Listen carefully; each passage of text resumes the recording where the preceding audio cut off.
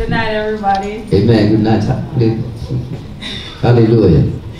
First off, to confirm what Pastor was talking about also earlier, about being connected to you. I think it was 3 times already I dreamt and I saw Pastor in my dream.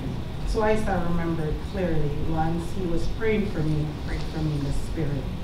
Secondly, I believe it was like 2 or 3 weeks ago. I remember texting you and letting you know, or maybe 2 weeks ago. We were both in a dream, and it's like someone was afflicted. They were in front of us, and we were both praying for that person. And as he started, the Holy Ghost took over and he started speaking in tongues. It's like I looked at him and I just started speaking in tongues, like mimicking everything he was saying, word for word in tongues. I don't know what I was saying, but that was the dream.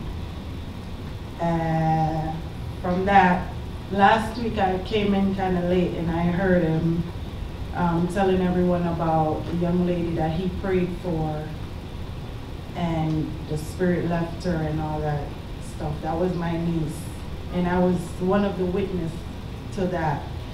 My niece went to Jamaica perfectly fine for a wedding, vacation, and came back. By the time she came back that Thursday night, by the Thursday morning, by the Thursday night, she was in the hospital, headed for a mental hospital, totally gone.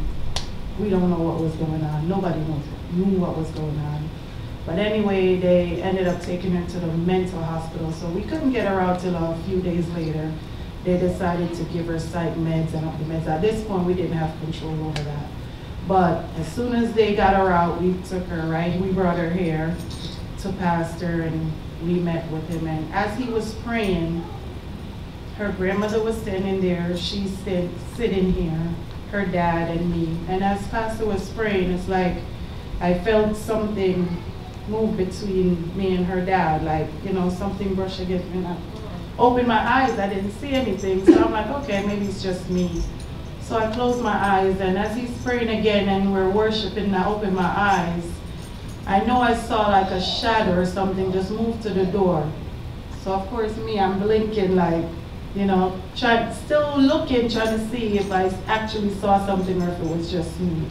And until Pastor was done, and I forgot what he was doing, and he mentioned it, like, did someone feel, you know, a breeze or something pass? And as I opened my mouth and said it, my brother-in-law said, you felt that too? I felt the same thing, but I looked and I didn't see anything, so I just ignored it.